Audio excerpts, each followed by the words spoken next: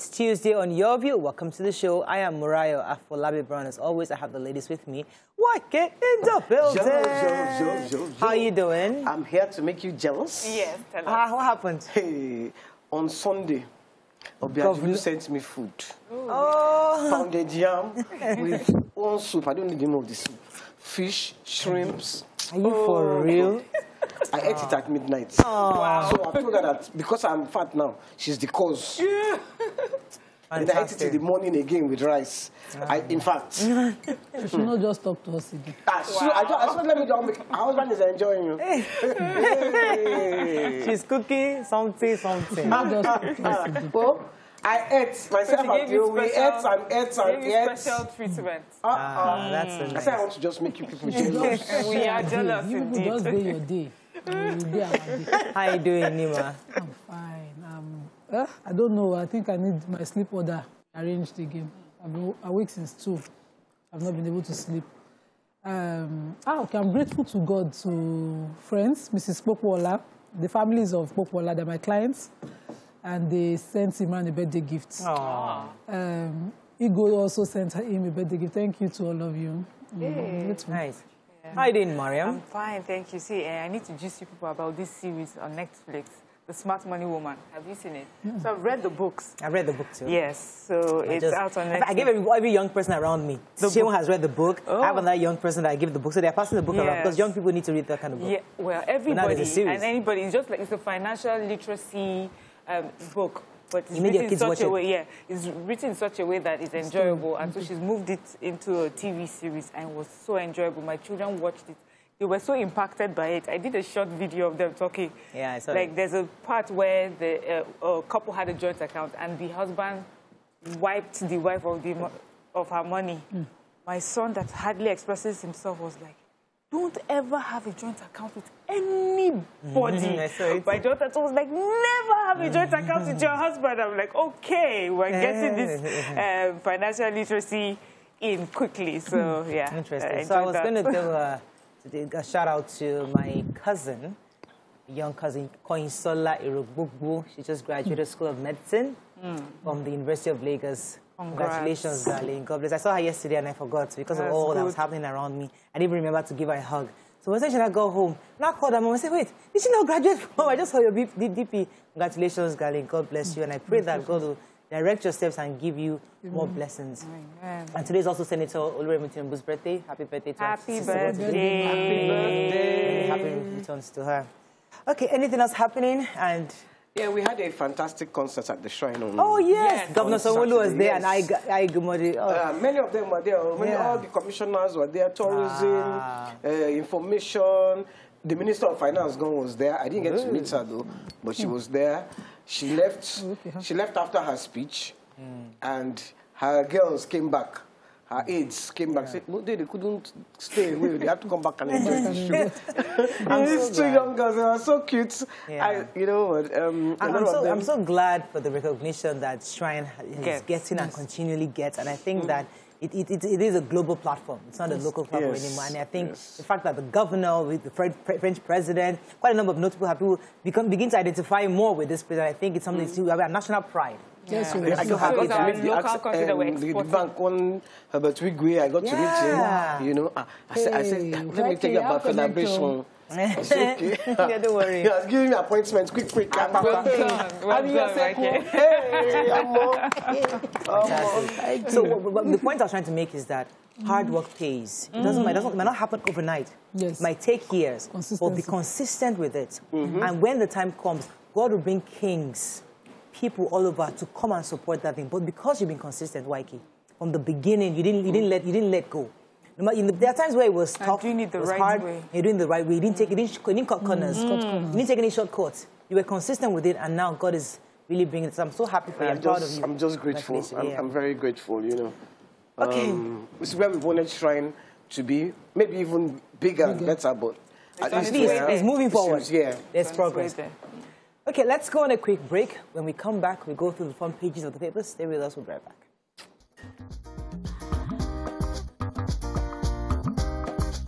Stay tuned. Your View will be right back. We'll start with The Nation. VAT row. FG directs remittance by firms to FIRS. Buhari to push global COVID-19 vaccine equity at the United Nations General Assembly. Power shift splits north and southern groups. Government not interested in naming terror sponsors. LASU VC, I will prioritize workers' students' welfare. 1,182 cholera cases in 13 states within a week. Resident doctors reject court's return to work order. Major headline. Major headline. So following the lamentations of businesses yesterday that they are confused as to who they will pay the VAT to. And the VAT is due for August. So the Attorney General and Minister for Justice was saying that that's not an issue because they have a court ruling from the appeal court to stay to maintain status quo, and that means that they should return to what it was before the entire court action started. So it means that they should pay to the FIRS, which is the FIRS, which is the recognized agency for collection of the VATs. Okay. But the LCCI and some other businesses are insisting that they need clarity for certain states on this. Yeah, makes sense. Yes, so we remember we took the story last week where the UAE had put about 6 Nigerians on their terror list for financially supporting terrorism. And the special advisor to the president, Mr. Femi Adesina, was asked if the president was going to comment on it and say anything about it. And he says, well, for them, the government is not interested in naming and shaming anybody. What they're interested in is bringing these people to book to face justice. And that you see, and he says, you see that the UAE has given some names and the Attorney General has responded to the matter, saying that in due course, all these people will have their day in court. Rest assured, these people will be dragged before justice and justice will have its way. That's good that they should have justice, but if the names have been put out like this, I still think that it's important that the presidency says something about it. Understanding the gravity. And exactly. They should say something. We'll see. A country without consequence.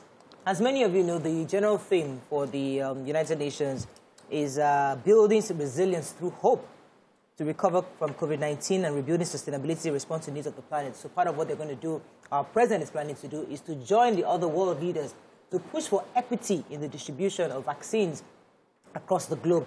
According to him, it says that they're going to contribute to global discussions on climate change, peace and security at the meetings, and they're very, very prepared to discuss at the Assembly how there can be equity also in the push for global vaccine.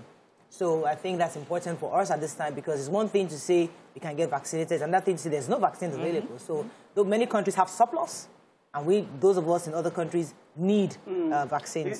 Because it's confusing, because I know we don't have enough vaccines here, and a lot of, a couple of states have said it's important to do vaccination. Yes. You can't go to work, but there are not enough vaccines. So how do you know, so they really need to push for those who want to take the vaccine. Yeah.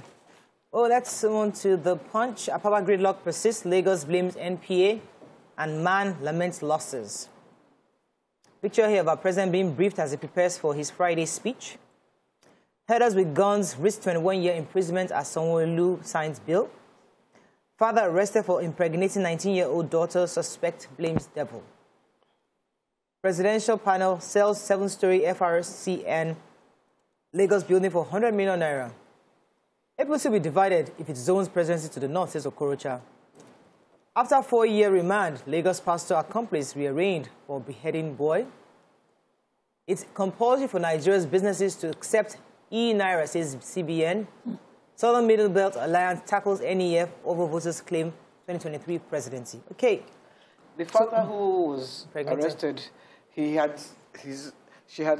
mother had left the father some years ago and took her with him. Always and he requested for her to come back 2 years ago, and then in June, he started to rape her and sleep with her and told her he would kill her if she told anybody. But she now got pregnant, and then she just said, I don't care if he kills me. She now went to the police to report that, look, he's been raping me, and now I'm pregnant. And, of course, guess what he said? We don't need to guess. The devil. Of course. Yes. The poor devil is the one that they blame the devil out again. You know, this is always the same story. Either that both parents divorced, daughter stays with father, and this happens. It's always that story. Nobody took the FRSC story. I took the major headline. The major headline. Okay. Yes. Okay. So the special advisor to the governor of Lagos State on transportation and head of traffic management and enforcement compliance team, Femi Fani-Kayode, is blaming the MPA for the traffic on Apapa Oshodi Expressway, saying that their job as Lagos State is to ensure traffic management and that they are not the ones in charge of ticketing or selling tickets or issuing the tickets. And that the problem is when they get to Apapa, somebody then gives an order to shut the gates of the Tinkan port, and you have trucks. He has only two options, either to start a one-lane traffic or turn the trucks back to their garage before he starts to manage traffic again. So the MPA must work with them every time for smooth runnings of the port areas. But we have MAN, that's Manufacturers Association of Nigeria, and other businesses complaining that these activities make them lose so much. You have goods that are, while in traffic trying to get to the port to be exported, deteriorating and totally some decongest over there, decompose, sorry, and so much ways that they have, so they suffer due to this. I think the issue of Apapa is not today. The issue of Apapa is the issue of Nigeria. It's the same. Look, we are all selfish. You are inside traffic. You know that if everybody stays on one lane, we will all go eventually. No, you will come and block the road, so everybody is now stuck there. The people for selling hours. the tickets, the people giving them, cutting corners, starts a business also. So the person who has waited for weeks gets to the port eventually, you now shut the gate. The person who has thought, okay, whatever I won't pay, I'll just maintain this traffic, can be there for 3 weeks, some months, and they get to the gate, somebody now shuts the gate. Let's move on to other stories. Let me quickly take this CBN. So CBN is looking to launch the e-money for 1st of October. And he's saying that this e-money has equal value to your Naira. You're meant to use it for all transactions. It is legal tender. The CBN Director of Payment System Management, Mr. Musa Jimo, says during an interview at a TV station. And, he was asked that, what about the technological challenges that we tend to have in Nigeria? How would that affect us? He says, no, that would not be a problem. So e-money is here to stay. What is e-money? Because I saw the headline and I was like, which one is e-money again? I was waiting for to hear whether it will add value to the Naira. E-money is like the crypto that came in and, we talked about it, and the CBN banned it, and then now, so here they are now sliding into the business themselves. Our governor has signed into law and has barred headers in possession of firearms to face 21 years imprisonment in Lagos State. According to the law, it provides that all impounded cattle must be reported to the courts, while a person who sells or transfers any leased land to a cattle herder can also be liable on conviction to 5 years imprisonment. Anybody found with possession of arms. So it's part of the anti-open grazing bill that has been signed to law, and we're seeing that it's taking effect immediately. Can I just ask, please, where do the cows have chance to graze in Lagos? There are places where I told you yesterday, not in Bagada. I still saw at least 5 cows together. They were just roaming the road. In fact, somebody in my car said, someone look, come and see your, it was the Uber that was saying, like, yeah, someone lose cows, someone lose cows. I said, no, it's Buhari's cows, it's not someone lose cows. Someone doesn't have cows, it's Buhari that has cows. Those cows could have left ahead or something. So like that market on the express Kara market. Yeah, is that one band or no? They've given them that secluded place. Sell. That's their area to sell. But they can't just waka and be the idea is they don't want grazing on public and open places. Kara is not even Lagos. Because in the middle of the night they walk to kill them at the abattoir, and I'm wondering, does that? They'll have to transport them now in trucks. You know, there was one that we saw strolling on 3rd Mainland Bridge. Yes. The owner of that one too can be liable. So that was saying, if they find you with arms, 21 years. If you give your land to somebody to just be having cattle all around the place, use 5 years.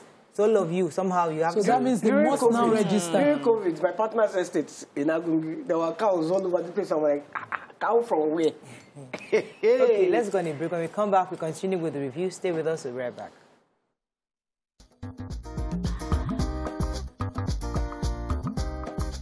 Stay tuned. Your View will be right back.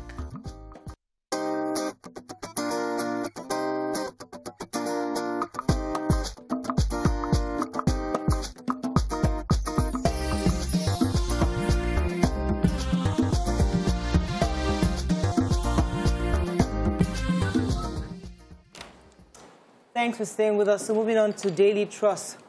How Boko Haram crisis killed 300,000 children in Northeast, according to the UNICEF. Reps demand reports of assets seized from ex-leaders. NNPC earns 366 billion naira from crude oil product sales in May. Osinbajo most qualified to succeed Buhari in 2023, says Nasarawa governor. Okay, I have the major headlines. So according to UNICEF reports, more than 300,000 children have lost their lives in the last 12 years because of insurgency ravaging the Northeast.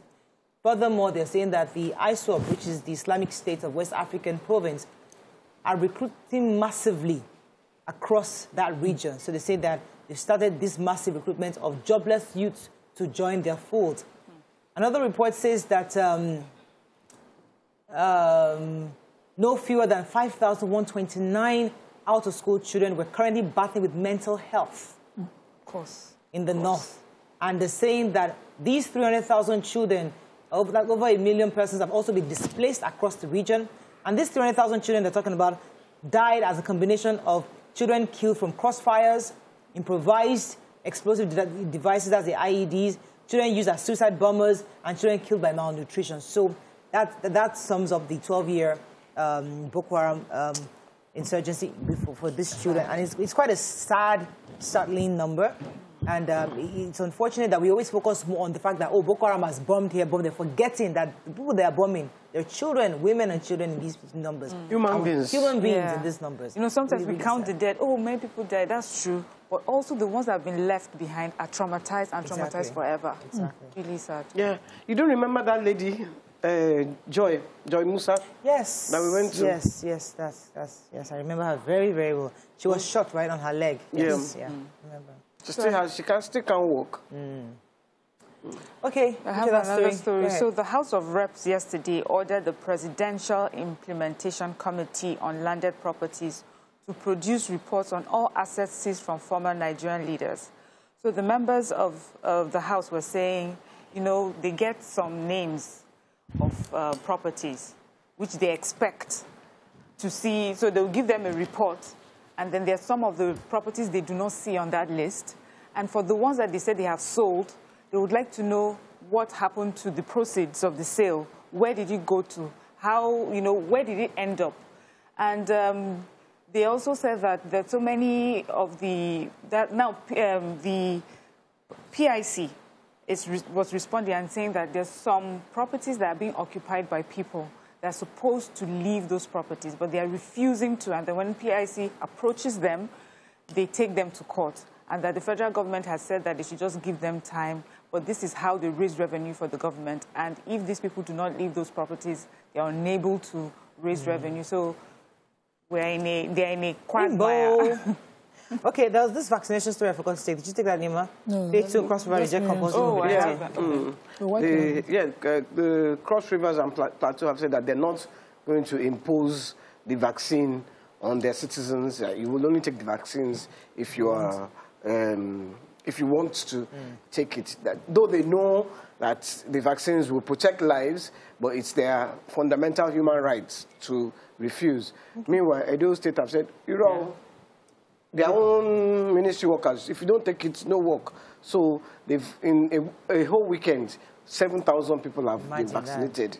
And they said, you see, this is... That's Nigeria for you. Yeah, and then the governor of Lagos State at your event was also saying that in Lagos State, the residents, just 1.2% that have been vaccinated so far. And that, yes, they are thinking about the mandatory thing, but right now, that's way below 60% given by World Health Organization for every city to have been vaccinated. The Lagos story too is really poor. Maybe then we should go the harsher way then, mandating people to get their vaccine. At that event, because it was a global event, let's move on. They were, everybody had to do COVID test before you entered Shrine. That's it. Okay, Vanguard. Obasanjo to federal government. Accumulating debt for incoming government is criminal. Strike destabilizes our system, disrupts healthcare services, says Luth MD. Khan urges FG Kaduna to immortalize my Lafia. Sit at home, business owners lament lack of security. Sanwo-Olu signs anti-open grazing bill into law. Nigerians spend 2.2 trillion on petrol in 12 months. COVID-19 misconceptions, conspiracy theories stall vaccination progress in Nigeria. Insights on VAT collection and distribution in Nigeria, says Ayo Teriba.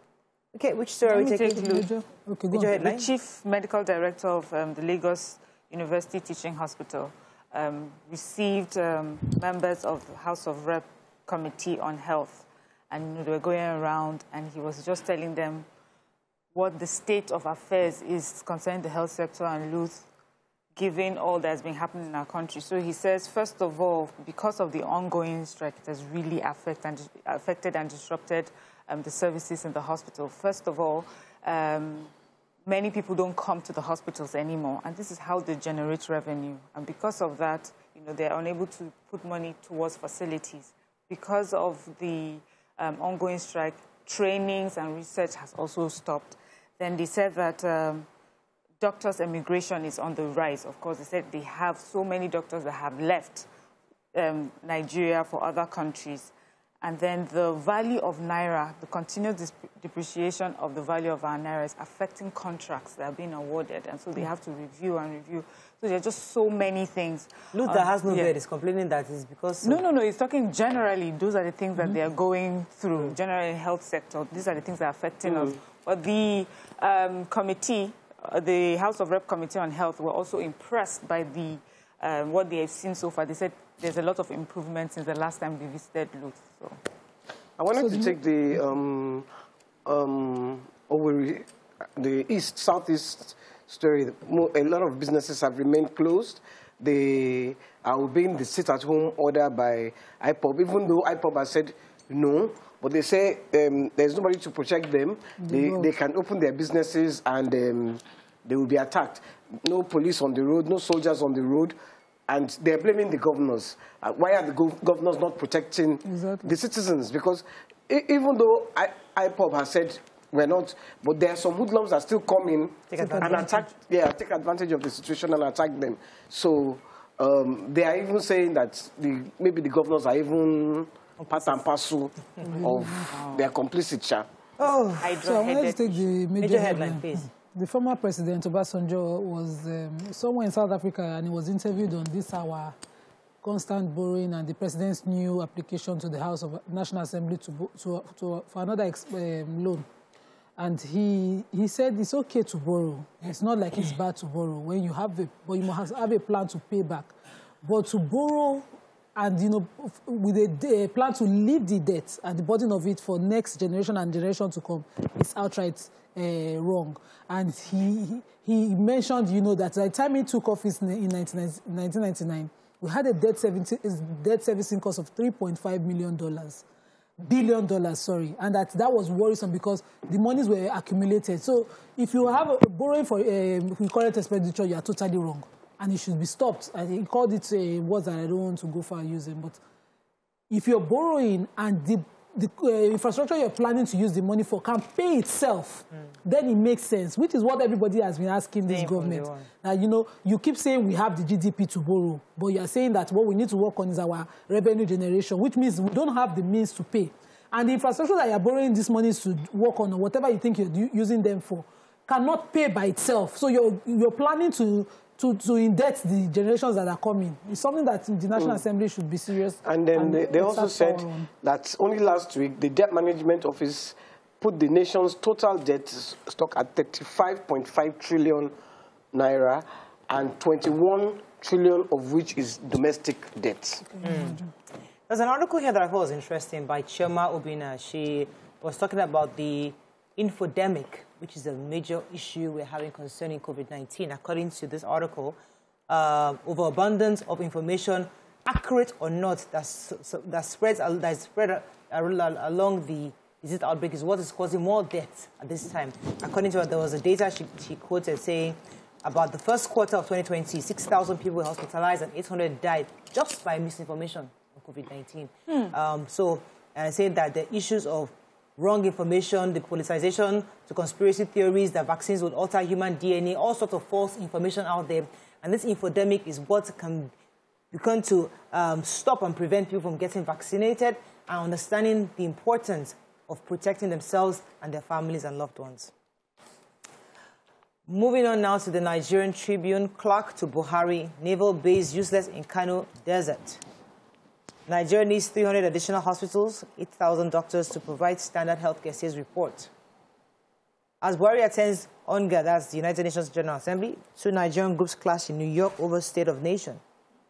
Southern Middle Belt Alliance slams Northern Elders Forum on North's plots to retain power. CBN says attacks on Emefiele based on new forex policy. North's huge population claim spurious, says Adebanjo. APC battles crisis in 23 states, and Oyo PDP kicks as faction passes vote of no confidence in Makinde. Which story? Major headline? So major headline. Edwin Clark has questioned the situation of the naval base in Kano, saying that, you know, coastal states, in his words, let me quote him quickly, he says it should be economic viability that should inform this decision and the practicability of the naval base. We know a naval base works on coastal lines. And now all the coastal states that make up the Niger Delta are porous presently. They don't have naval bases that are active. But you are going to locate a naval base on an 100-hectare land provided by the governor in the middle of the desert. It has to be practical or not. And I think this is not an issue of Edwin Clark against Buhari. This is an issue of a failing National Assembly. Because, according to him, the only naval institute, naval base was in Sapele, and it's been left to deteriorate. So we're saying, if it was in Sapele in a coastal area, and they abandoned it to deteriorate, why do you think one in the middle of Kano will be left to work? You need to put it, see the issues he mentioned: security, economic viability, coastal areas. These are what should inform what a naval base would do. Where would they get the level of ocean needed or level of water needed for training?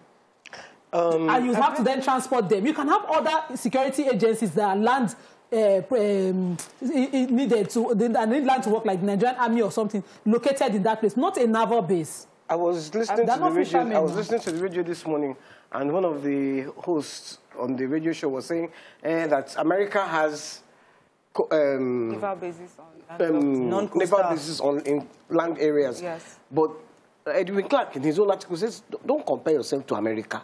Do you know how many naval bases? He said the Mississippi that you're making is surrounded by water. That state that you're saying the naval base is in the middle of a state is surrounded by water. So they have something to work with. I cannot imagine what informed. But it's not our hot topic today. No, it's not. We need the president to respond on practical reasons why this is not about ethnicity. I hate to argue ethnicity. Because they were saying there are rivers in Kano. We have to run. Okay. It's not that kind of river we're talking about. That's all we can take on front page review. When we come back, move on to our hot topic of the day. Stay with us. We'll be right back.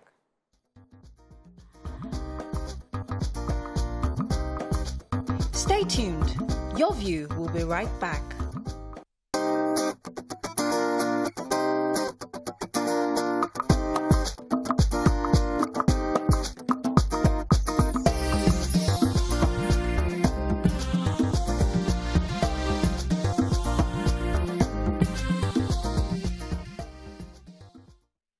Thanks for staying with us. So, we would have preferred not to talk about Femi Fani-Kayode today. But the truth is, we saw a video when Nigerians were singing a song that Nigerians usually sing in church. My helper, oh, my helper, my helper, oh.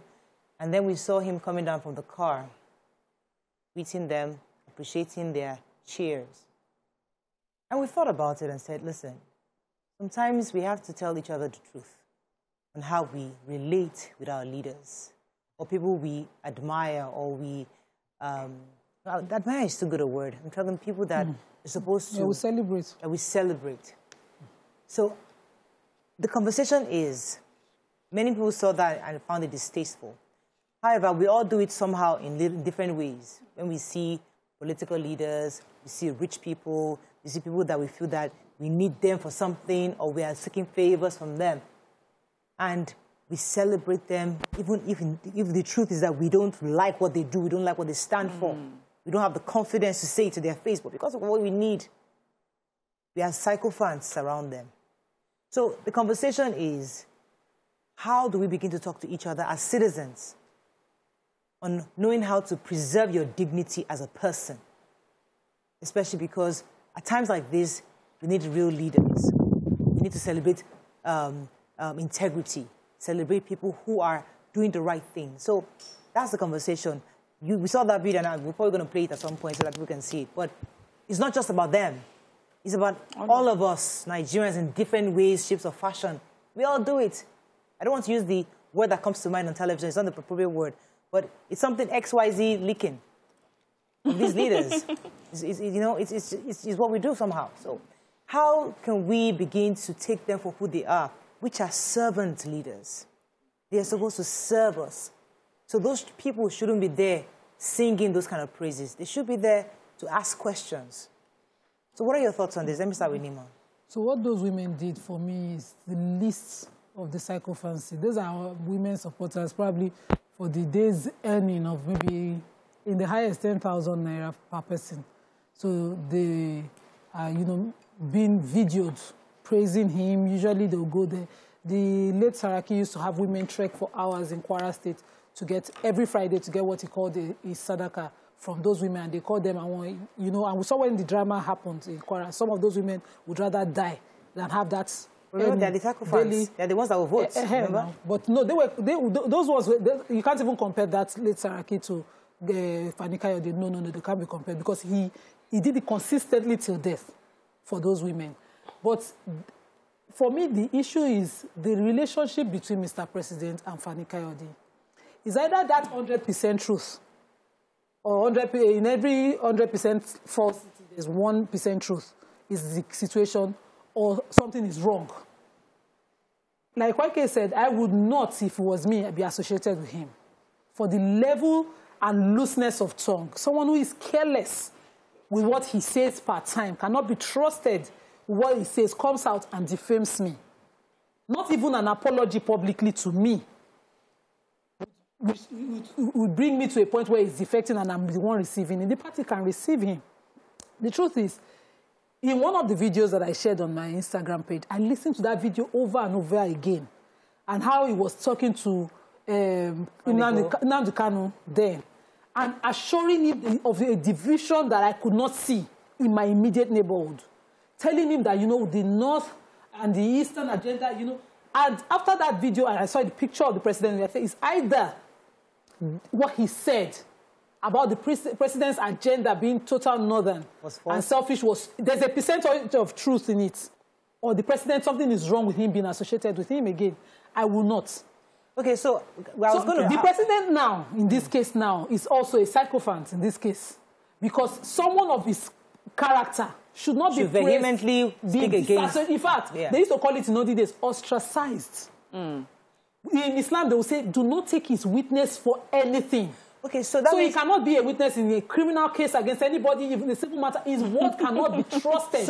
Okay, I was going to focus on the sycophancy, the people. But now you've taken us to a point where we're not critically analyzing. Let us even understand what is at play here.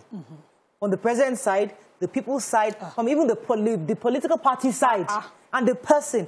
What exactly the people are asking? What is at play? What is happening? Who is aligned with who? To what objective? Because many of us are outside the circles. I mean, I try really hard not to get into those circles. I mean, as much as they pull me, I try to stay where I am because this is my lane. So maybe somebody can call us in and explain to us what exactly is happening, this alignment that we're seeing. And this sycophancy we're seeing. Let me come to Mariam, your thoughts on the women and all the celebrations and how we as a people are with our leaders. Yeah, so the danger, we know sycophancy and politics go hand in hand. I feel that they feed off each other because you have to have those praise singers sort of, encourage you and give you the confidence that you are liked. And people have turned that sycophancy, they use it knowing that this is also another way where they can gain favor from the person that they are trying to push. So that happens.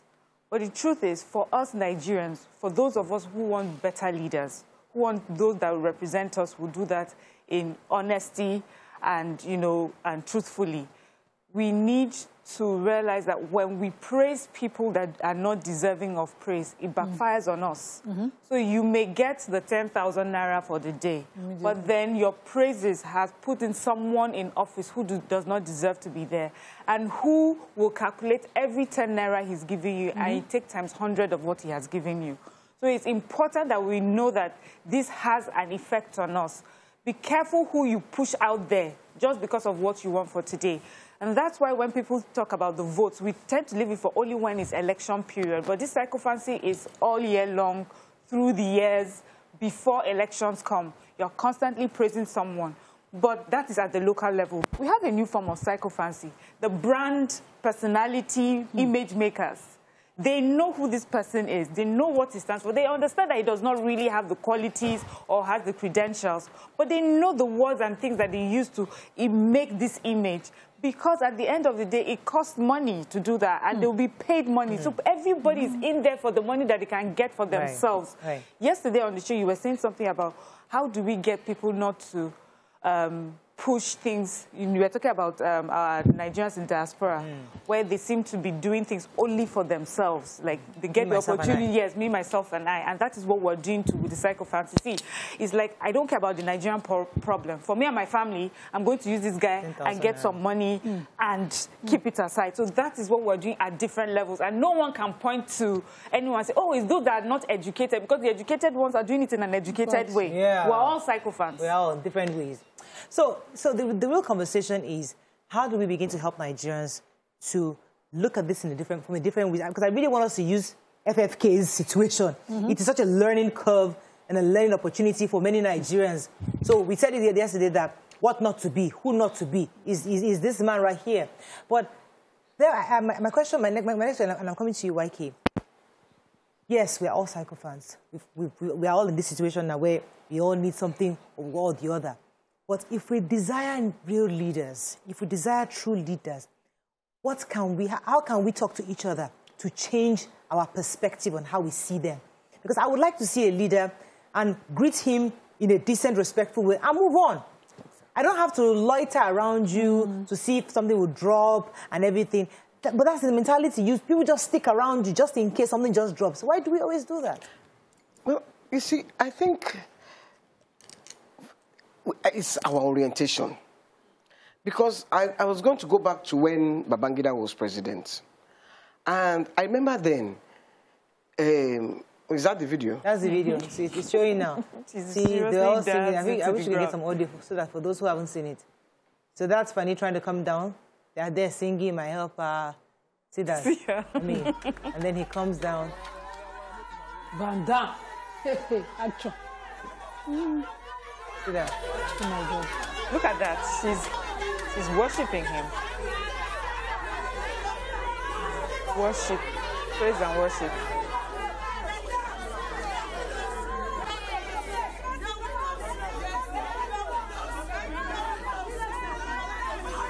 They were paid. Obviously. Wait, how did we get here? Obviously, it's stage managed. For me, that is obviously stage managed. But I was going to go to when Babangida was president. And I remember everybody was criticizing him, June 12th, everybody. And a few years went by, and suddenly he came to Lagos for an event. As he walked into that event, everybody that was there, they are all part of the people that have abused him, June 12th, they all stood up and cheered this man on. He came in like a king. And all the people who had criticized, because everybody is looking for their own stomach infrastructure. Until we now, I mean, I don't see anything wrong with meeting a power person. But, I mean, I will not meet someone now and start saying, sir, please, sir, thank you, sir, good morning, sir. No, because we are all human. So when we start to treat everybody like a human being, and don't just think, oh, because he's there, what am I going to... And if we don't start to teach ourselves now, this trillion that they say they are borrowing, Because we will accept it. We will accept anything just for now. I've noticed that Nigerians, we don't think of future. We only think of now. Yes. We only think, what is my gain right now? Not what is my gain in future. Exactly. Which is what we or what is the gain of my children in future? No, we don't think that far. What will I gain? And I. Yeah. You know, because, I mean, I was working with somebody, and she was telling me that when they give out contracts to people, they do all the work to get the contract, and then they run away with the money. They don't care.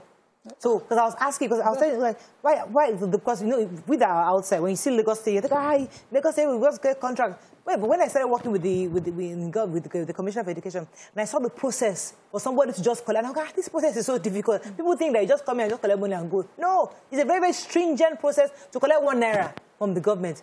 But after that long process, you now get the money, you won't even do the job. You just run away with it. That is why people like that we are should be our own arrested. problem. Yes. Because there are no consequences. Yeah. Where have you heard that they successfully prosecuted and jailed somebody who did that? We have millions who did in the past. There's a particular project right before my nose. Every time I drive there, I cry because it has been awarded 8 times already. 8 times. And commissioned, they will come and commission, they will start the project 8 times. 8 times, and the communities are supposed to benefit from it. I watch it. Let's go on a break. When we come back, we're going to continue this conversation. Stay with us. We'll be right back.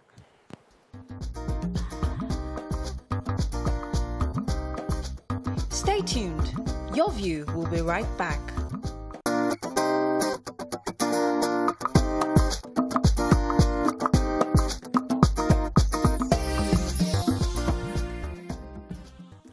Thanks for staying with us. So we're still dissecting Femi Fani-Kayode's the reception he got from his praise singers in his house, and comparing that to how we Nigerians treat leaders or people who we see are wealthy, how we sing their praises, and if this is sustainable or how we can even begin to retrace our steps to treat them as they should be treated as servant leaders. Let me take Bright. Good morning, Bright. Are you there? Hi, guys. Good morning. You're live. Go ahead, please. Thank you very much for giving me the opportunity. Let me start by saying that I think if everybody has his right to defect or not to. Secondly, I also feel that at somebody like Fani-Kayode, for me, it beats my imagination up till now that anybody would take him serious. Because even if he defected to APC, what is the block vote that Fani-Kayode will give to anybody who wants to be president? And you know, it's so funny that even the Khan, I remember Khan say at the point in time that he's the next president of Nigeria. It is that bad because he has this thing with his mouth, just like one of you said there, that when he started saying this rhetoric, everybody seems to believe him. But you know what? I said to somebody that is not peculiar to Nigeria. We saw what happened in the U.S. As bad as some people feel Donald Trump is, some people still feel that it's the best thing that had happened to America. Yeah. So for me, I think if we youth should change the method. Populate APC, populate PDP, and when it comes to the primary, make sure you are a member, carry member. I'm not talking of social media members. I'm not talking of Facebook members. Go into these two parties, be a delegate, and vote who you think will represent your interest.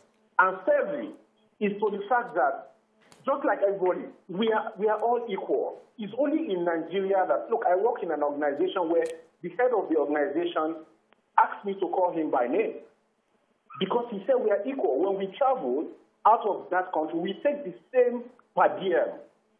We stay in the same hotel. He cannot say because he's my boss, then he will stay in a certain hotel and then I'll stay in another one. Until we start addressing these things to make everybody know that we're equal, whether small or big, because at the end of the day, when we vote, it's only one that I have that you have. Thank you very much, Bright. So Bright has opened the door. I think I'd like to stay on for a minute. So Fani-Kayode could be in APC for a good reason. Maybe he has gone there to actually help clean up. Or he could have gone there. I mean, let us see the brighter side. So, okay, how useful is a Fani-Kayode? His cantankerous nature can help in maybe scattering everywhere there, or being a spokesperson for the party, because obviously he's good with words. Yes. Maybe they desperately need somebody who is speaking for the party. So maybe there's a reason, you know. So we can look at the silver lining here for the usefulness of a Fani-Kayode in APC. And if we can make sense of it, as I said, we are not politicians. We don't know the political cards that he's playing.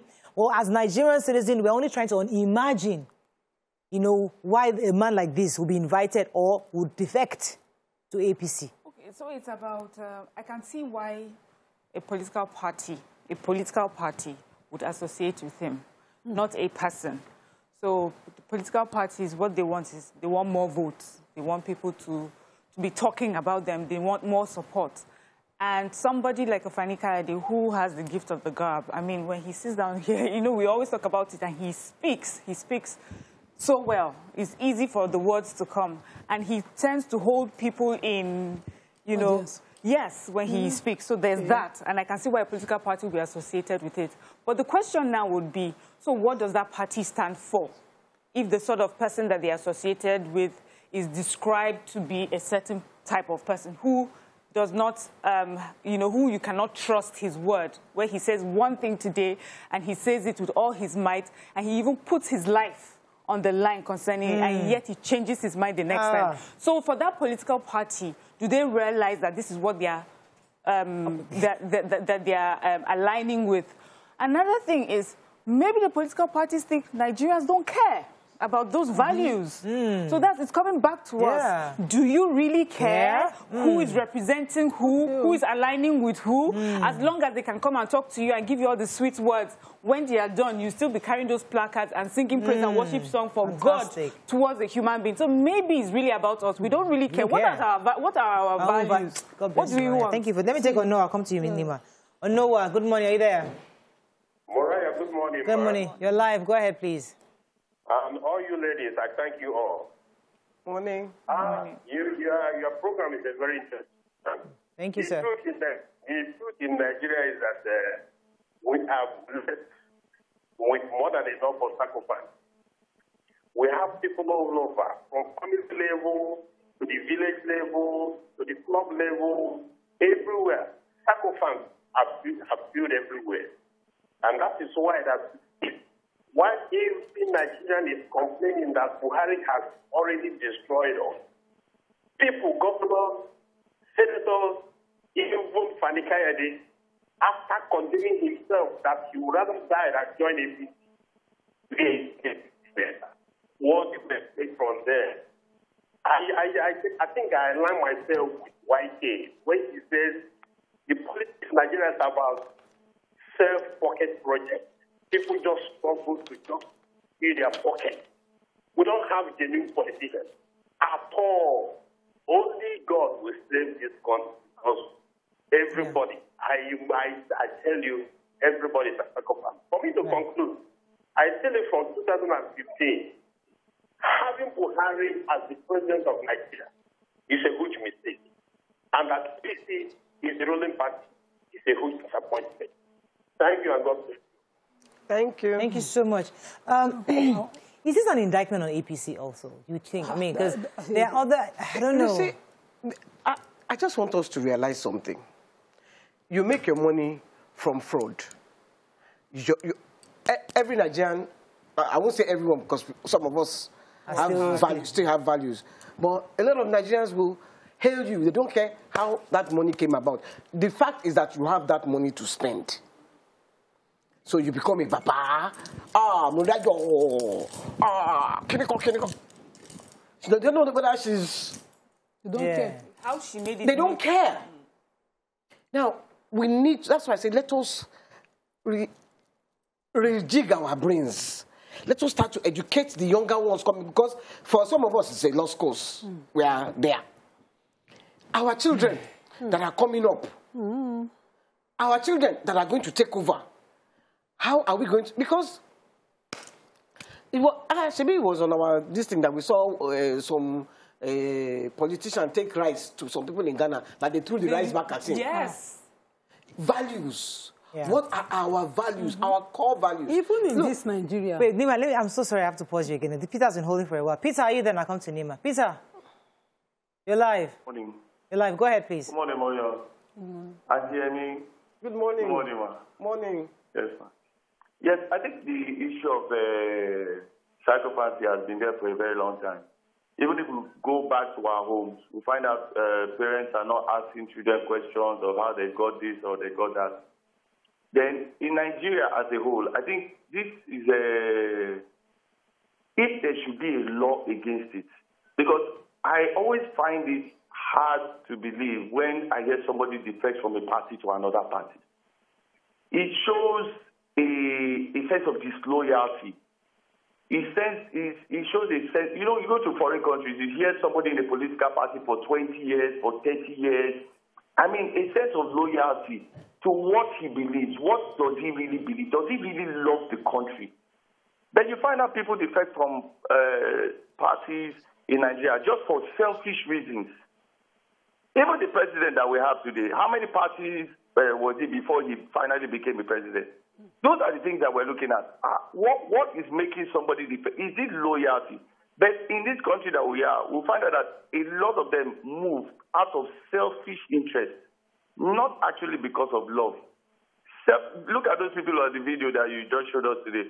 How many of them are really affected by aviation industry or by a former ministry that the same man poses to be a minister of? How many of them? If people just come out because once you have money, you are seen as a god, and not actually because of a love for the nation. Thank you so much, Thank Peter. you so much. I have to wrap up, but let me let Nima final For the thoughts. party, for me, this is where the problem is. I think if the party think his eloquence, empty eloquence is something of value, I wonder, because for some of us, I can't even see content anytime he speaks.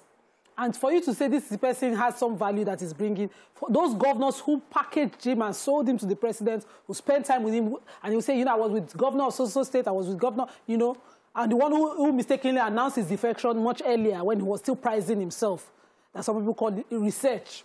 This is a man who's not been able to keep family itself together. Which value does that person bring to you? In some countries, this is what you check of a person to be sure that this is a leader who can lead. Someone who can make compromises and make his immediate territory work before you talk about a national. Well, he's not even running for an office yet. He's not but he's just joining the party. He hasn't run for any office in his entire career in politics. He's an appointee of government. He locks around office, the power offices for what he gets. So he's probably waiting, just like the last caller said. This is a person who, I don't know how we price loyalty, but loyalty goes to the very core of everything. This is someone who has never stuck to one person. So loyalty is something he lacks. What exactly is the value that he's now bringing to anybody? Appointment as Minister of Aviation, we still have issues with aviation. Well, we have to wrap up information, what exactly will he bring? We will continue to monitor the story because I want to know as I said, what's being calculated. Is it for him to become spokesperson of APC? No. Is it because to be Minister of Information? Officer? Is it because to take Garbashew's job? Is it just become to be VP? Let us know what exactly did he become for governor? Just a member of the party. Or just a member, just so that he's in their fold. Elder in the Southwest representative. Okay, we will continue to monitor Femi Fani-Kayode because the campaign is still news. I mean, still mind-boggling, and Nigerians are still asking lots and lots of questions. He's the epitome of what not to be in life. Thank you. It's the epitome. We're yet to see him at Bodilon. And I'll really be surprised to see him at Bodilon. I doubt it. I seriously, I'll be shocked if he comes. They had their differences. Because if he comes to Bodilon, I'll be really shocked. I mean, that one will shock me. Politics, but you never know. Hey, they don't have permanent friends, right? No permanent friends. So let's just see what happens. Let's go on a break. When we return, move on to other stories. Stay with us. We'll be right back.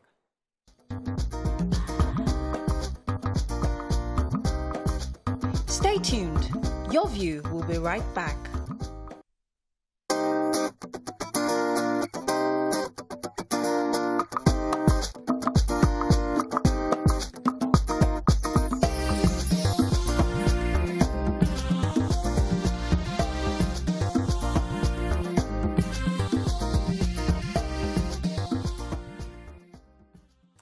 Thanks for staying with us. Moving on to other topics. So, you know, we've been discussing the Apapa gridlock. So join us on the show now is the chairman of the United Truckers Forum, Nigeria Association of Road Transport Owners, NARTO, N-A-R-T-O.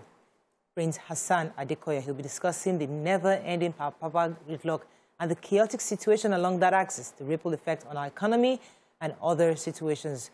Welcome, sir. Good morning. Good to have you on the show. Thank you for having me. All right, so... I'm sorry, Nigerian Association of Road Transport Owner Task Force Chairman. Task Force? Yeah, the United Trucker has no chairman yet. We only have 7-man committee. Oh, thank you for correcting that. Thank you. All right, so because we have a Nima who lives in that axis, so should we get a daily update on what's happening? Well, it's good that we have you here because you're part and parcel of the Truckers Association, and you can give us a clearer view of why there still isn't some sanity in that region. Give us an idea of what you see as a problem. Thank you. We also grew up there, being a stakeholder. We grew up in the industry. Like I said to my colleagues and to every Nigerian, that the situation in Apapa, it's affecting all Nigerians, not just Apapa, not just Tinkan, not just here in Lagos. It affects all our needs. And all of this ball back to us, either we like it or not. The Apapa gridlock, it's an artificial thing. And like I repeat every day, we can end it in 3 days. Because the policies behind all of this, if those policies are not reviewed, we'll continue to live in it. If those policies are not reviewed, we'll continue to live in it. And now we have a TTP app. They are not doing well. If those policies are not reviewed, we will end up saying, okay, we want to come up with another thing. And coming up with another thing, we'll end up having worse okay, so that you understand, I want people at home to understand you. Okay. What is the app about? How does it work? Thank you. And why is it failing? TTP app is a truck transit park. You now came in Eto app. The Eto, we have to go online to do our booking. Here, you can easily do your booking. Okay. You can be in Kano, US, anywhere, do your booking once you have the app on your phone. Okay. So you are supposed to be called in when it is your turn. So we're talking about the trucks now? Yes. Okay. The trucks are supposed to be called in. Now, in a situation whereby we have the promise to take off human interference, and now we have more human interference on the app. Because while I am in the park, I'm waiting for my turn to be called in, then some men that have gotten their connect within the MPA system, they have to manipulate the TTP. You see, they have their max booking overnight. My trucks are in the park. I'm waiting for me to be called up. Then those that has access to the max booking, you now find them on the road in the morning, midnight, anytime. So that is the manipulations. So somebody's hacking into the system. So what not somebody hacking, so you're management. Of the system. The management of the system for themselves. So let's put it like this. So we're on a queue, waiting for our turn. But there are some group of people that may have access with those in management. So they'll bypass everybody, skip the line, and then they will go ahead, even though you have booked already. That's it. Who are these people? Can we be naming these people and saying, okay, if you cannot name them, which office is doing this thing? Can we say it? Let us stop playing all these hanky-panky. These are the people that will need to go to Donald Trump in the US or go to the Great Britain to get a letter to come over to the system here and say, okay, I want to have my way. And wanting to... They're highly connected. Yeah, they're wanting to, maybe I am in charge here on the road and I have gotten a letter from Donald Trump. And I'm like, oh, wow, this is from Donald Trump. I'm going to be sending my family over to the US someday. I want a favor from him, too. So I need to get it done for him to have access. So just common man that has just 2 trucks and has nobody. Even at the embassy, you find them back. So we're saying those with the big... So it's corruption, very much. Large corruption. So... Sorry, I know you have plenty of questions. I just want to... Because you are saying change these policies. What exactly are these policies that need changing? I think you should just lay everything out on it. Let us try and solve this problem. All the policies around MPA, those policies have created several issues with it. We, the youth in the industries, and our leader, severally will say to them, we cannot trade our future. These things are not right. Let's put things this way. We end up sending us on suspension because... For example, give us one policy. Okay, like now, our leaders will say to them, we don't have to take this. Let's stand on this. Which one, the Eto? The Eto, even before the arrival of the Eto. Okay, which one is that? Before the arrival of the Eto. Because our leaders, most of our leaders are afraid of their bank going from million maybe to zero So you're saying I don't understand. small businesses. Okay, you're saying small businesses and small players in the field are the ones suffering the most from this. Are you people larger in number? Because this is investigatable. I want to see how much of it can be found out by anybody sincere in government. So if player A is a major player, but he's supposed to only get a truck in per time, and it is seen on the register or on the records that his trucks go 100 at a time, that is corruption, certainly, because he can't register 100 trucks per time. Is that what you're saying? Yes, of course. Yeah. So it can be researched. Now, and that's before ATO. Before ATO, we have that. ATO is the app. The app. Okay. Yes. ATO is the TTP, the Truck Transit Park, then you have to go and download the app. The one Lagos State electronic truck, I've forgotten the details for it, but ATO is supposed to create a park for them somewhere, give them numbers. They go online, they register their truck, and they are on a call-up system. E-call-up system for trucks. So when a truck is called, they move into Apapa. They're supposed to move seamlessly because they've been called. Nima, it is the dishonesty on the part of the management, because you created an app, yet you are not going by the app. You're going by connection. Yes. Man who know man. Now, from what he's saying, the truck, your association, the traffic task force, the one transport task force created by the Lagos State government, and the operators of the LPA, all of these three people know what is happening. The way I studied it before it was launched, because I had an inkling about the app, and in fact, the person who brought it in was supposed to ease the situation we had there.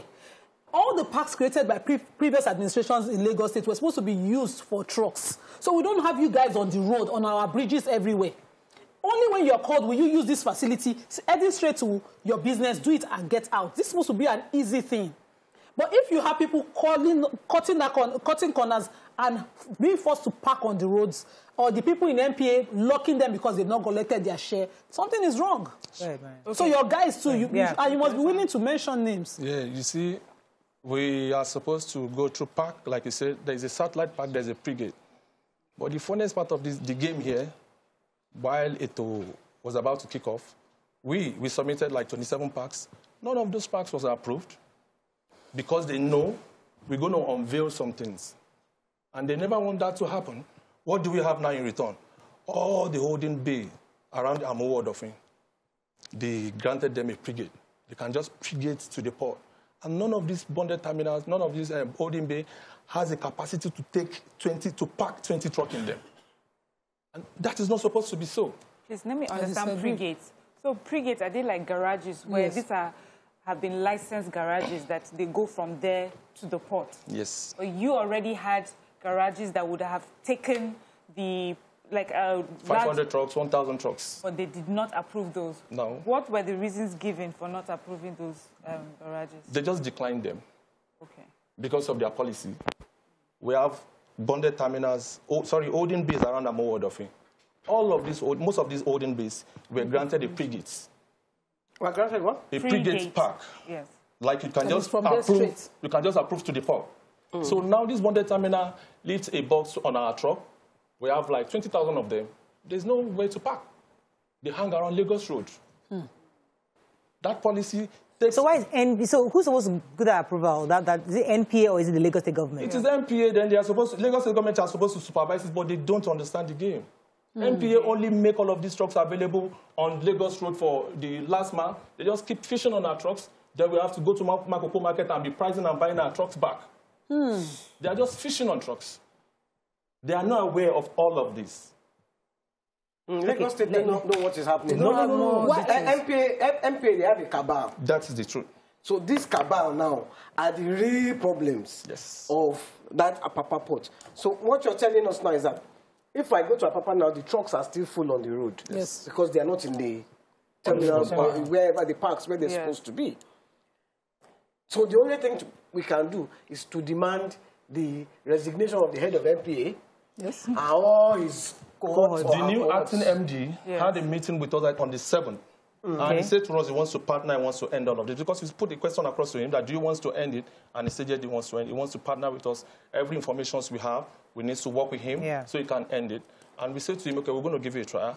We have this, there's this TTP account, which MPA mandates us to pay 11,000 naira into an account. on Lagos Road, not accessing the port, just to access a light stamina around the Kirikiri, light stamina. So MPA, if you don't have agreement per month or per year? Per truck. If you have 10,000 trucks coming through that road, you have to pay 11,000 each. Apart from the ATO app payment. So we pay this money through a syndicate, then they truck into a truck transit park. When we say put this before the acting MD says he's not aware, he was never aware of this. Then the TTP officials say they are not aware of it. The port manager, I think, said he has never heard about this. So who's collecting the money? So we now, the acting MD said, do we have any proof? We now brought account number, they type it, they saw TTP. The TTP denied.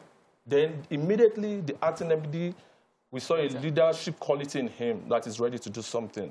Then he assigned his men to go and put up a letter. The DIG was in the meeting. AIG, I think, he summoned him. Then he said, we have to continue. We said, we are not doing anything. We are not saying anything. Not until we see your action on this force.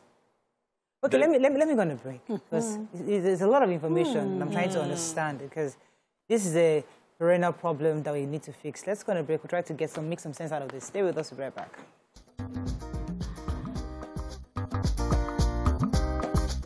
Stay tuned. Your View will be right back.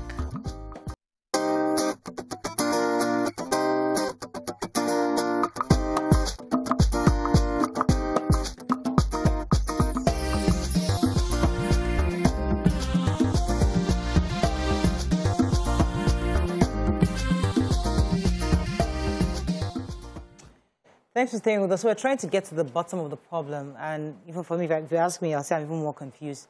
But the truth is, I want you to really explicitly explain to us that corruption part of the fact that you pay 11,000 naira and yet the money is being remitted, yet the organization is saying they have no idea what you're talking about. Yeah. I don't understand how that's possible. Thank you. When we met with the acting MD on 7, we have most of the board, all of the board members there. The port manager can't deny. He said he knows every one of us, but I've never heard about this 11,000. The TTP as well, they denied. Then getting them the account, they find out it was TTP. Then the acting MD said we must not pay that money any longer. That same day, they are still there collecting. The following day, not until on the 14th, that we had a meeting with Lagos State Government, Ministry of Transport. As on the 15th, then the collection still continue. I now sent one of our PRO to go there to get me some evidence, because they will keep saying to you they need evidence for this, evidence for that. Okay. On getting the evidence, we send the video, they deny it that it is not real. Then I had to tell him, okay, pay the 11,000, get me the receipts. We now pay the 11,000 for that same date on the 15th. He got me the receipt. I sent back to them as well. What we have in return that day, we now notice that they now send the issue and a communique that the 11,000 naira collection has been put on hold.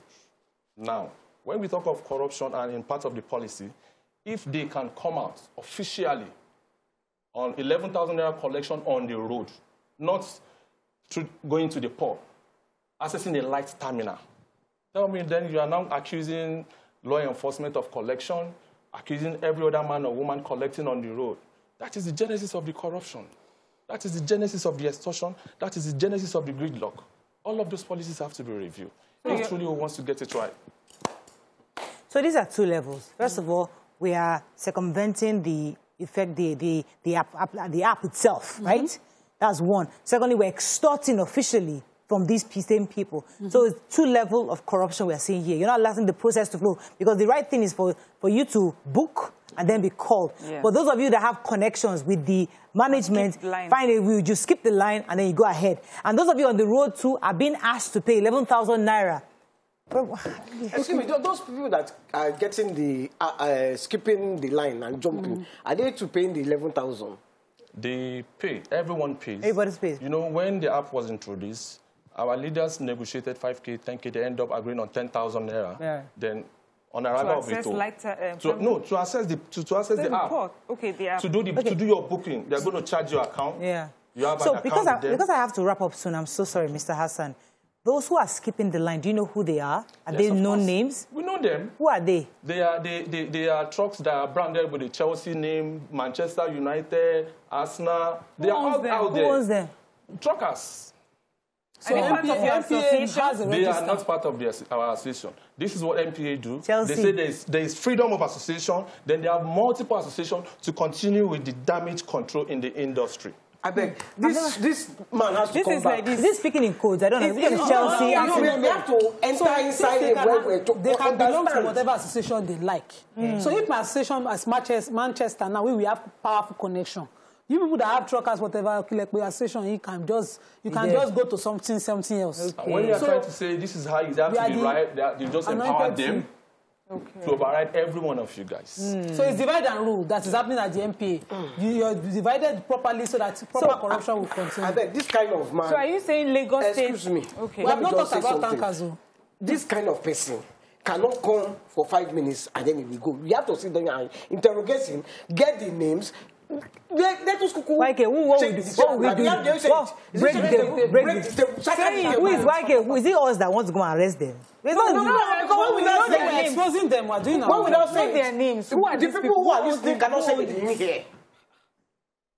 But he says Manchester United, Arsenal, and Chelsea. I don't know who those ones are. We have to run because he's the head of the task force. I have to. We need all of them that are decision makers there. If we want to change, is it our uncle Dangote? Because we know Dangote is our uncle. No, it is not. It's not Dangote. Okay, just because that's the only one I know. Dangote. Yeah, sure, it's not the one. He's not a trucker. He doesn't have a truck. Doesn't have carry container. It doesn't carry container. We're talking to people that have container. Tanker have nothing to do with the ODB. Tanker have. You should carry your wallet and go. This is it. Tanker don't come on the road if there's no product in tank farm. Can you give us? If we go and load now, they load in Nigeria. See what they do. They don't always come on the road if they don't have product. I have to wrap up since you're not telling us anybody, but it's all good. We understand. We have to wrap up on this, but I think we'll be able to. We have a glimpse of the problem that you're dealing with, and we hope that the NPA is listening. And when we keep talking about this, we know that there are ways to fix the problem. It's just that people are refused. We Nigerians, the Nigerian factor, in 3 days. If we stop the Nigerian problem, the Nigerian factor, this Nigerian factor right here. Stop calling Nigerian corruption. When we start glamorizing the names, that's why we get away with it. It's just corruption. Stealing and thieving, collecting monies that you're not supposed to collect. It's going into accounts and you say you cannot trace who the person that is collecting it. I don't get. This is what we're saying. This corruption has to stop. When we come back, we have to, it's Tuesday, so we cannot but say something on health. And we come back. We continue with this. Stay with us. We'll be right back.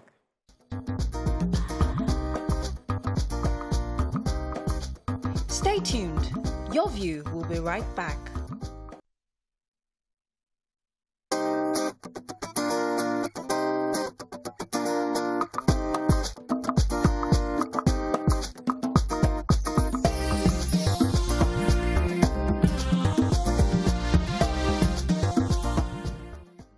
Thanks for staying with us. So we have Adebola Adefioye, who's a child consultant who runs a child expert company that offers assessment, behavior modification, nutrition, school integration, amongst others, to individuals with neurodevelopmental disorders. She will be discussing neurodevelopmental disorders in children with special needs. Thank you for joining us on the show this morning. Thank you. All right, so we always like to talk about children, but children with special needs don't get enough attention. How do we identify these children that need special needs, and how do we begin to create some kind of environment to help them to learn better? Okay, first we'll say that it's their parents that first notice these things, because as mothers are very perspective. Yeah, they notice these things. They see their child, they like, there's something wrong with this child, and also they ask questions. But because we do not have enough awareness, we do not have enough knowledgeable people in that field. So sometimes they are misdiagnosed. They just get, most of them, they tell them to go to church. Go to church, go pray, the child will be delivered, or they take them to deliverance homes and all that. So that's basically it. But now, well, people are getting to know more, and then because now it seems as if it's on the rise, that we have more kids having one issue or the other. And also now people are coming to get more aware. Then parents are not so much in denial anymore. They are beginning to ask questions. Okay, what can I do to my child? How can I help my child? What do I need to do? Was there something I did wrong? Or is there... They just ask questions now. People are asking more questions. So it's better now than it was a couple of years ago. So if I'm watching this for the first time, I'm thinking, so what are these neurodevelopmental disorders? And what are the signs? Okay. Now, it's because it's wide, neurodevelopmental disorders are a lot. There's autism, there's ADHD, there's cerebral palsy. Like I said, there's Down syndrome. These are things that affect the brain. Sometimes we say that it could be caused by a medical condition, like cerebral palsy is medical. So you can see that. How would I explain it now? There are physical features. When you see them, you know that, okay, this person has CP. But for someone that has ADHD or autism, you can't see them. They're just like every child that you would see. But you just see that a bit, maybe like growing up, there's a bit of delay. Then you don't probably talk early, or behavioral. Maybe you get to a place where, kids would normally play. They get to a place, but you see that he's like in this place that is like well lit up. He's uncomfortable. The lights affect him, or he's wearing something. He's scratching. You just see these signs, and you'll be wondering what exactly is wrong with this child. Or maybe you talk too much. He doesn't keep eye contact. He or she doesn't look at you. You give him food. He's not able to eat. So there are signs. It's like the signs, like I say here. There are signs. So you see the signs, and then you begin to ask questions. So when do you start to worry? When a child has delayed developmental growth, so the stages. Yeah, the stages, When a child is supposed to sit, he's supposed to sit. When some children don't sit, some skip.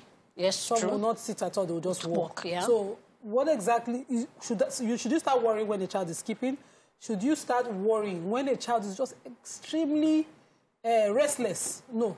Actually, energetic, some that have this high level of sugar in them, and you don't hyperactive. God bless you. And So what are the signs the parents should use? Because do you, as an expert in this, teach parents to love the children, no matter irrespective, what? Irrespective. Okay. Now, like they say, when the child is born, there are some signs. When you look at a baby and then you smile at the baby and the baby smiles back, laughs, you coo at the child and the child responds back. But when you have a baby that doesn't do that, those are like red flags. We call them red flags. You begin to check. That doesn't mean that there's something wrong with that child. There's sometimes that some kids don't speak early. We've found out that it increases with the generation. What do I mean?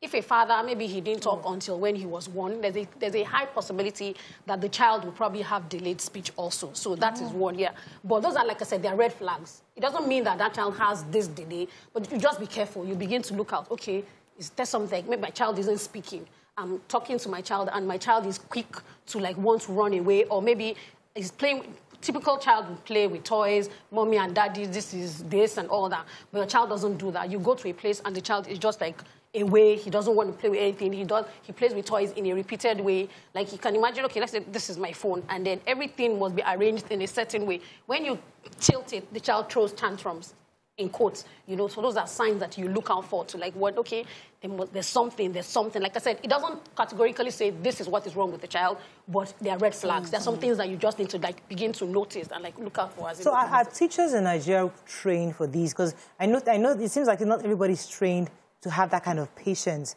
for these children who are special. They have special needs. How do we help teachers to help them learn?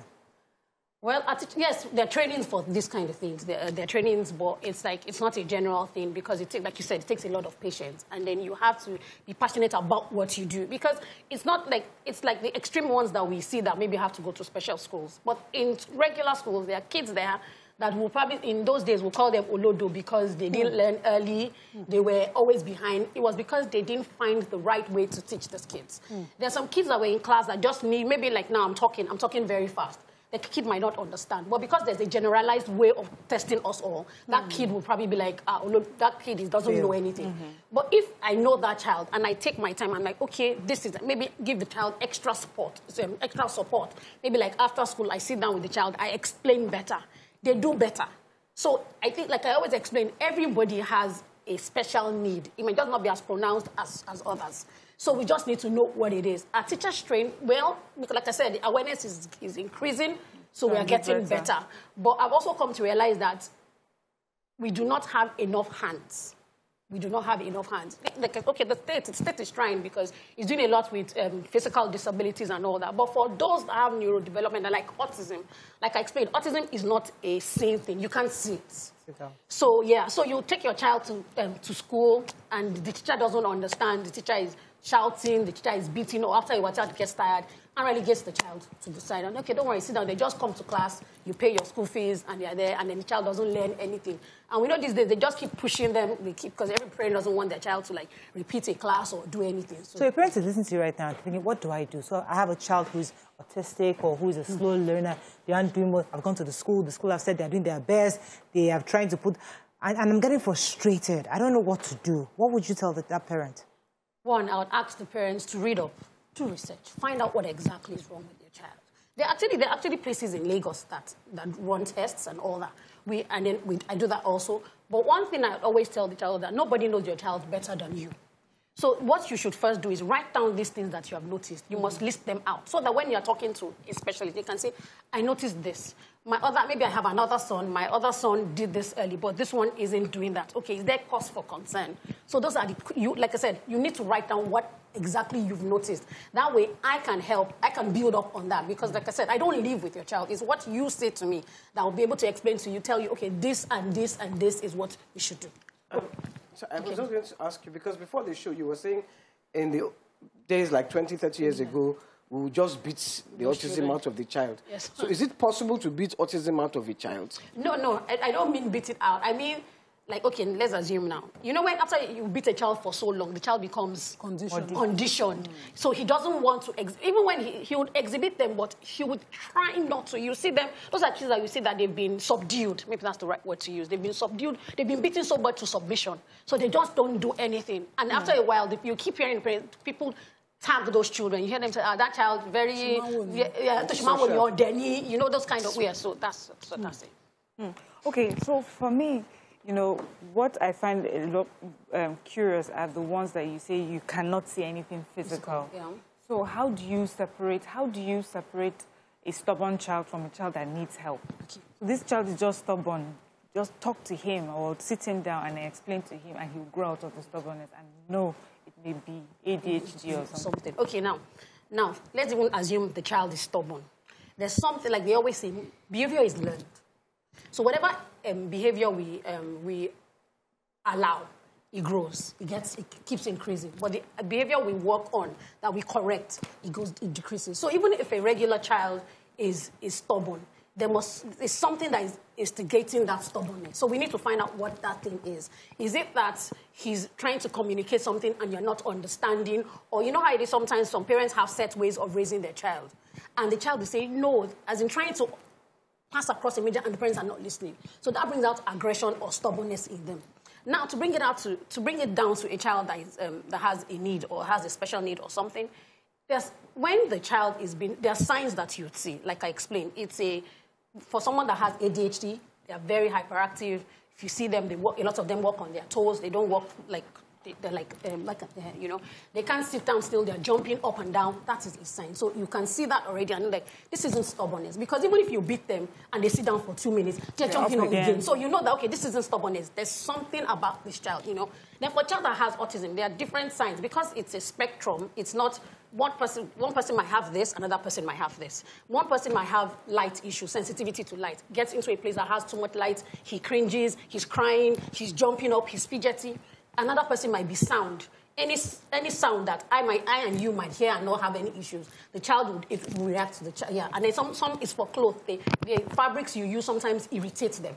So it's not fixed. It's like a lot. Right. So we have to wrap up soon, but I want you to speak to parents who are going through this because they need to be reassured that this can be fixed in Nigeria or that there's hope for their children. Because sometimes just like I carry these children abroad or I just go and hide them in the village somewhere and nobody sees. You know, you feel helpless. So listen to you this morning. Maybe somebody can be encouraged that my child can actually get help. Can they actually learn at some point? Yes. If we get a lot of attention, I want you to tell a parent. Okay, Rhea, for any parent that has a child with a learning disability or anything, there's hope. There's light at the end of the tunnel. It seems like it might be difficult. It's a journey. There's no rocket science. You don't get therapy today, or get a therapist today, and then tomorrow you want results. Sometimes it might be 3 months. Sometimes it might be 6. Sometimes it might be a year. But it's a journey. You see the progress. You see the change. So you keep at it. At their centers, yes, they might be expensive, but we also try to explain that you can work with your child at home. You can do all these things, all these learnings and all that. You can work at home. Like I tell a lot of my clients that I work with, if you can't afford the big schools, if you can't afford a regular school, you can work with the child at home. Teach your child colors. Your house has colors. Work with the child. The child he needs to learn. Work with sand, because sand is a beautiful therapy for them. Music also is a beautiful way to work with them. So all these things, like I said, there's light at the end of the tunnel. So you can read up and know how to help your child, yes, even if you can afford a therapist. Yes, you can read up. So that even when the therapist is seemingly going wrong, you can be like, no, that's not how it's done. Why don't you, can we try this? So like that. Is there a cure for autism? No. Let me help you to just manage, as in we manage it. It's like asking, is there a cure for high blood pressure?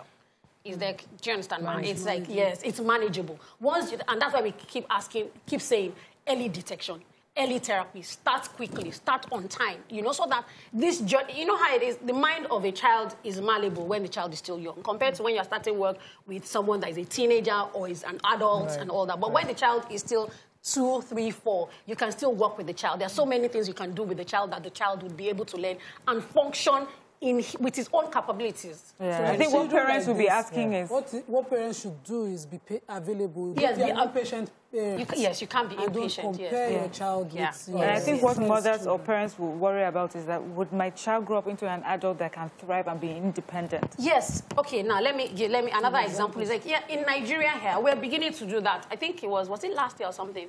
There was an autistic boy, a guy that got married. He had autism. So they can live normal lives. We just need to condition them, help them early enough. So because these kids, as they grow up, they understand what their triggers are. They know what irritates them. So so maybe like a child that has sensitivity to light and is coming here will probably wear glasses, or would have told you before, I'm sensitive to light. So you're going to have to either dim your light or do something to help me. So because he knows that already, he would have told everybody around him. So that you can condition their environment to be them. What we keep asking is, help them be them. Help me be me. Help me be me. Help me be who I want to be. Help me to thrive irrespective of my difficulties or my disabilities. Thank you very much, Zadifia. I think that definitely hit the nail on the hill. Thank you so much for sharing this with us. And I hope that families out there having children with neurodevelopmental disorders and see that it is possible for their children to live normal lives. That's all we can take on the show today. Have a great day. We'll see you tomorrow. Bye for now.